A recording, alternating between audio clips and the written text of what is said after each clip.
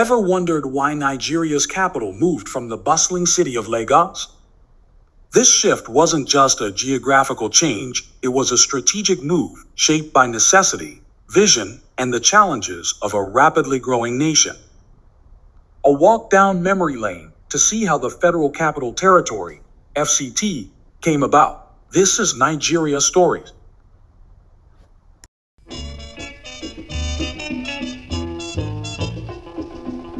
In 1960, Nigeria was granted political independence as a sovereign state under the 1960 Constitution from Britain.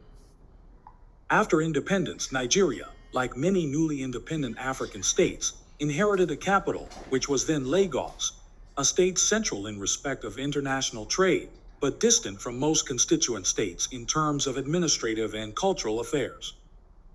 Over time, the coastal town of Lagos, then Nigeria's capital, grew rapidly, leading to questions around the suitability of Lagos to serve as both the federal capital city of Nigeria and that of Lagos State.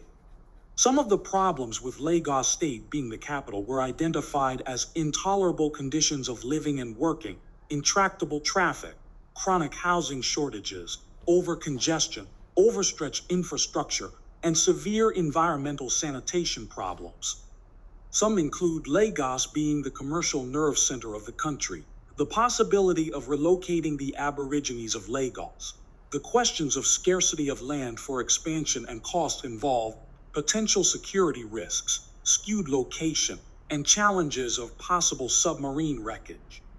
These factors necessitated the setting up of a panel in August 1975 by the then military regime of late Murtala Mohammed.